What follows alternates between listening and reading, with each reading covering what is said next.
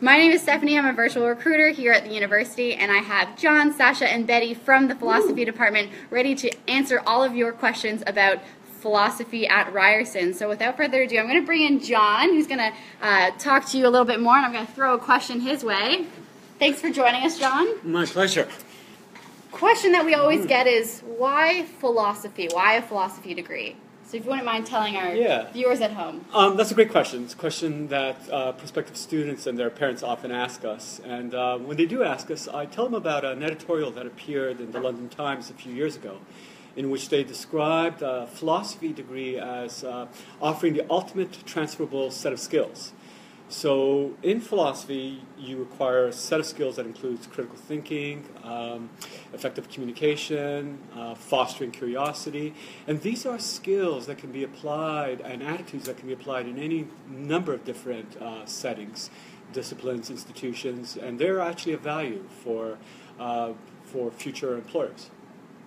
Awesome. Thank you. You're welcome. Super, super helpful. John taught me back in the day as well. It was a fantastic lecture, so thank you for joining us. I'm going to bring in Sasha now, and the question that we're going to ask is, what qualities make a good philosophy student? Qualities, let me think. So the one I can think of off the spot, probably I would maybe call it a fundamental sort of open-mindedness, which is to say philosophy questions some of the most fundamental presuppositions that we have with respect to all kinds of areas, like how to live a good life, how to live in a what sort of social structure is the right kind of social structure, what is beautiful. It sort of questions about those very presuppositions of our everyday thinking. So if you want to be a good philosophy student, you want to open yourself up to being sort of to challenge yourself in terms of thinking about those most fundamental ideas. Amazing. I would say that's maybe the most important one. So I'm a first-year student, and I'm coming into philosophy. What piece of advice would you give that student before they start their first philosophy class? Stop Googling things.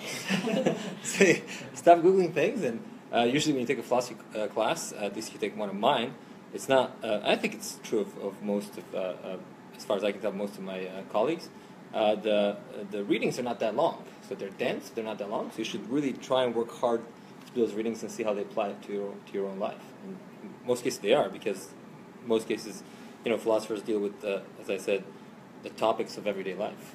Awesome. Cool, thank you. Yeah. So let's bring Betty over. So we'll stop Googling in the meantime while Betty gets over here. Thanks so much for joining us today. What we want to know, Betty, is what type of experiential learning or learning in action does a philosophy student get involved with here at Ryerson?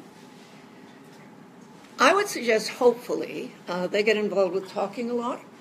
And talking a lot gives you skills of presentation, the participation perhaps at a student conference, which you might find towards the end of second or third year. You're in front of people, you give an idea out, you share some thoughts, you defend it, you accept questions.